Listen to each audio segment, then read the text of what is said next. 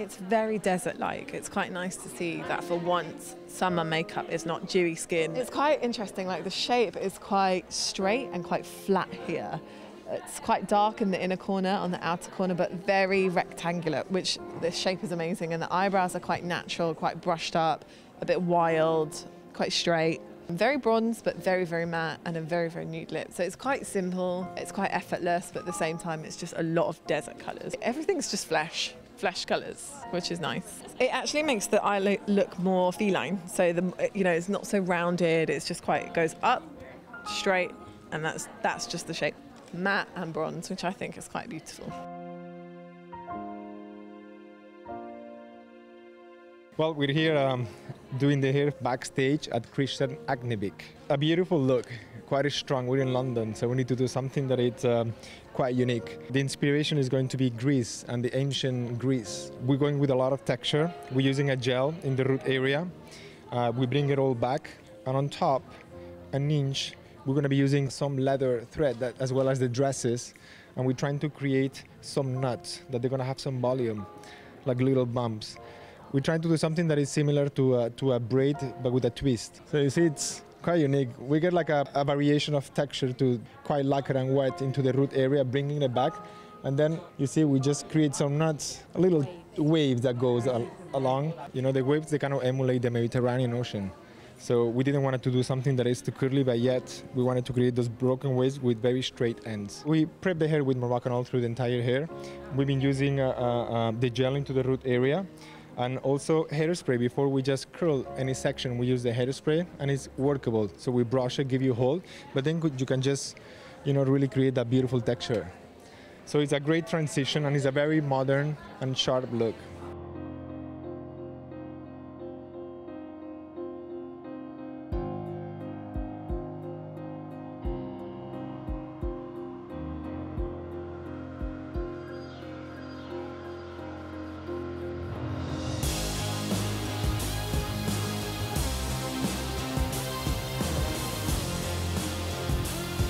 It started, we went on holiday to Greece, to Mykonos. It's a nice place. And then we wanted like the history behind, like as a historical ancient place. And they had an island just outside where we were. It's called Delos. It was the birthplace of Apollo. It started with that, but then we went much deeper into the history.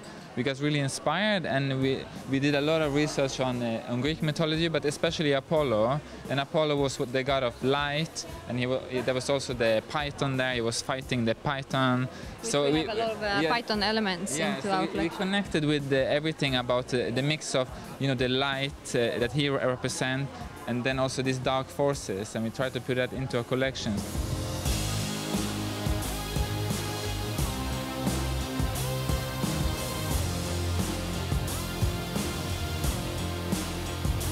We have a bit of the Python, and we have all these gold embellishments. What was new this time for us, we did laser cutting in gold, like in metal, in gold.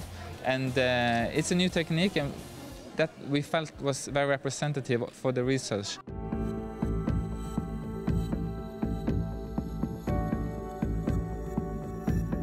So a lot of the images that we research, we transfer them into the embellishment, no? Yeah, so we go, we go around and look for inspiring images, and we take pictures and we develop them into our fabrics, prints, laser cuts, like the metal. So everything is on the actual garment, which is great.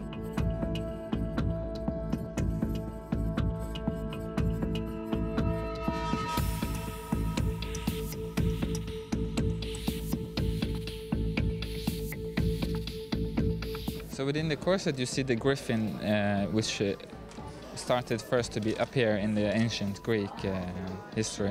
And that was just a balcony. Yeah. We took a picture of a balcony, we saw it and we thought, oh, this is amazing, we have to do something with it. And then we made all these corsets out of a similar image.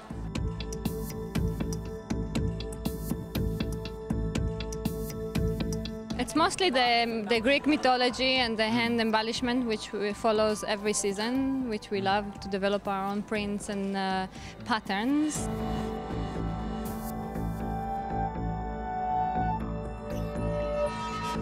We have a lot of special lace that we developed as well for this collection to go. You see the patterns of the lace. It's kind of like the waves of the ocean. This island was surrounded by ocean, so it's about the ocean and you know, the sort of godlike feeling there in the middle. This island. That's yeah.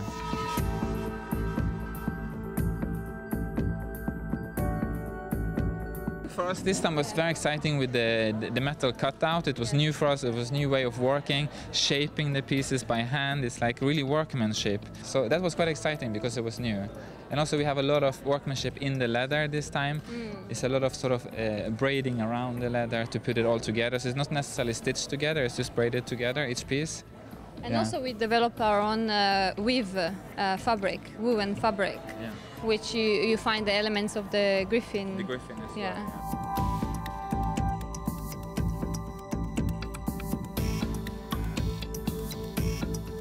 Everything is sort of handmade from us, which is nice, yeah.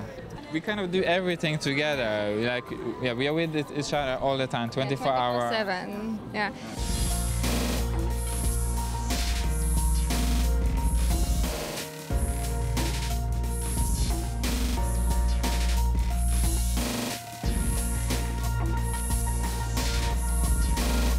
I think we have what the connection is that we like the end result, we like the same thing. It's just that we come from different places and you can see it in the garment. So it's a nice mix. Yeah, we give different energy, you know, like a man and a woman. I think it's important because we make female clothes. So for me, it's also that it's important to work with a woman, you know. She's the one that would wear it in the end, or can, you know, feel our customers maybe more.